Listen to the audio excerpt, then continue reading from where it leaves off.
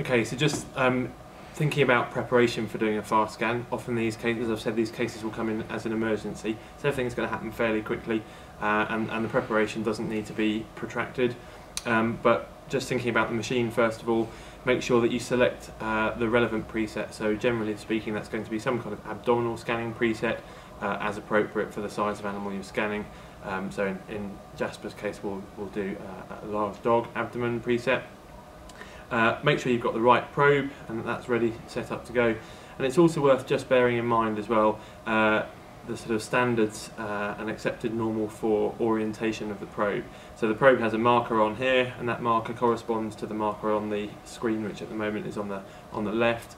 And the convention is that we have that marker, so the left side of the screen, corresponding in longitudinal section views to cranial on the dog, and in transverse views we have it arranged so that the left of the dog is on the right of the screen and vice versa.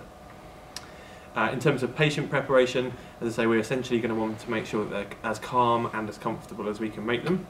That may require some sort of sedation, but typically if that can be avoided, obviously so much the better. We're going to make sure that they're comfortable, and we're typically going to have them in lateral recumbency. The sort of normal would be to try right lateral recumbency to start with, unless injuries preclude that.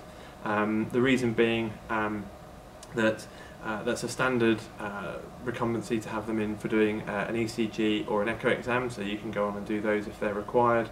It also means that if you're going to do abdominocentesis at the end, which you may well need to do if there's free fluid found, then you're going to be doing it from the dependent side, i.e. the right side, and you're more likely to avoid the spleen if you're doing that. Sometimes you may not be able to have them in lateral recumbency at all, in which case they may need to be in sternal recumbency.